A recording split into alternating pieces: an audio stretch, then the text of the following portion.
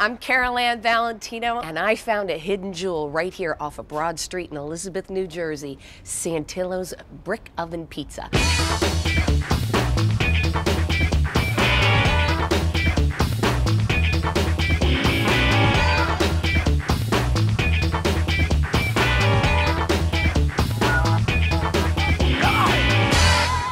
Tell me about this oven, because I've never seen anything like this. This oven is the same type of oven they've been using since the days of the Roman Empire. And the reason we're here is because the oven is here and everything else is secondary.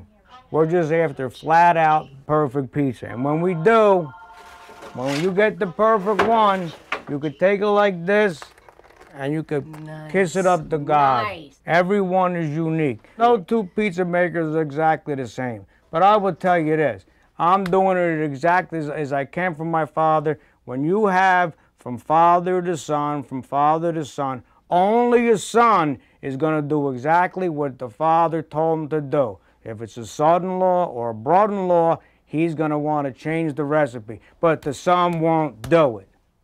You got to make it with all the love and devotion in your heart every day. You got to come in like fresh blood, like you're going to fight Joe Louis.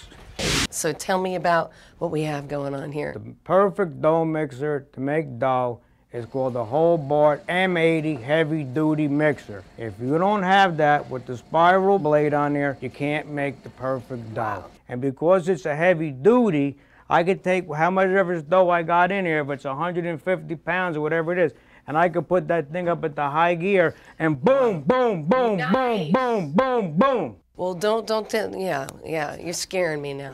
This is what separates the men from the boys. If you don't have these boxes over here, these old wooden boxes, you can't make a good pizza. Now, how long does this stay? I'm going to tell you the simplest thing. See, they don't want to give up their secrets. It's painful, I see. Just let it out. You put it in that box till it doubles in size. So, we're almost there. We're going to make a Carol Ann.